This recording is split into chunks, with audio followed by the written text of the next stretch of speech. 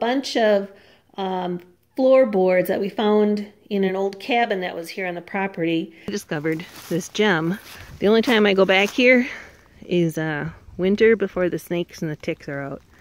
There's a few laying back there that I'm going to take.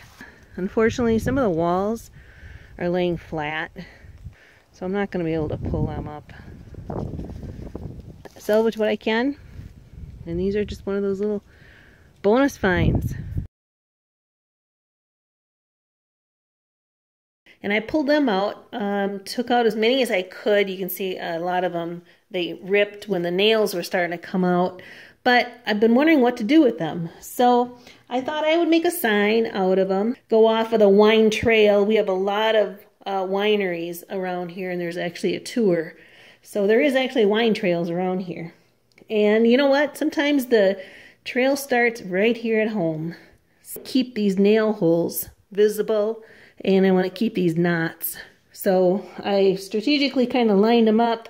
I need to trim them all.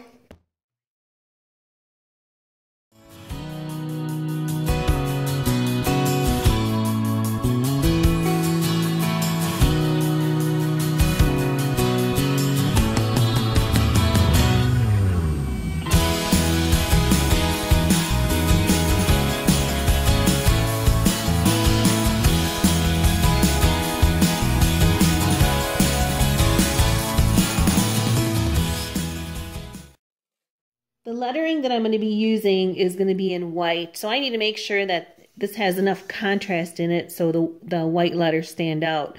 So I'm going to use just a cherry stain on it, and that will help darken it just a little bit, enough to help make those letters stand out.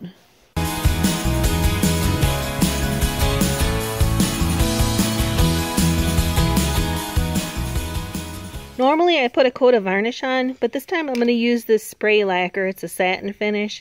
I don't like shiny all that much, but I need a finish on it so that the markers don't soak into the wood. So using this tracing paper, I have all the letters just traced with a white outline. And so I am ready to go ahead and get the markers.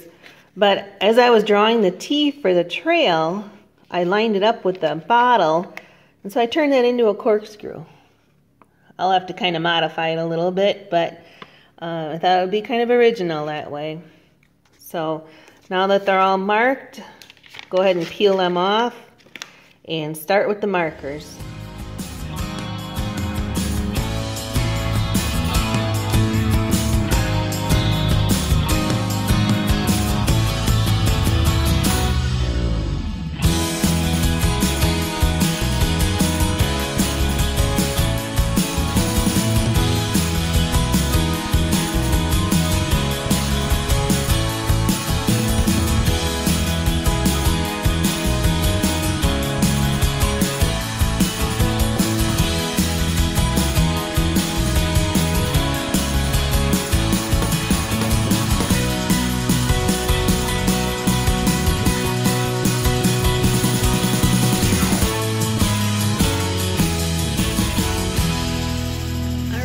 It is finished.